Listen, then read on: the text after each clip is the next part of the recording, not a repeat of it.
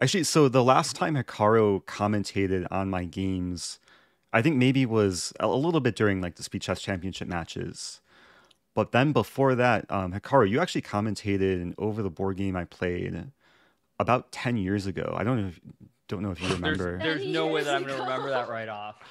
I was trying to find the Was it in St. VOD. Louis? It was a St. Louis Junior closed in 2010, Oh wow. and Okay. you made a guest appearance for a few rounds. I think you were commentating with Jen Shahadi. Wow. And it was back when it was streamed on livestream.com, like before the days of Twitch.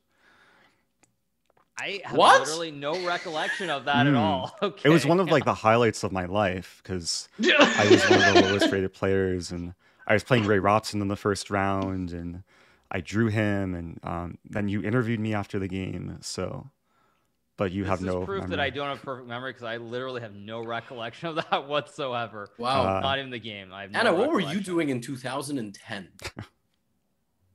2010, I think I played the Chess Olympiad that year. Wow.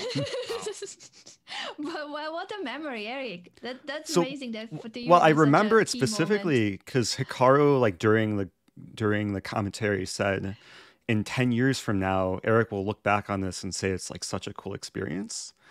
And that's why I thought about it the other day, and I was trying to find the VOD, but it's not on YouTube, and I'll have to Wow. Yeah, message probably St. Louis somewhere Chess in St. Club. Louis they have it. Wow.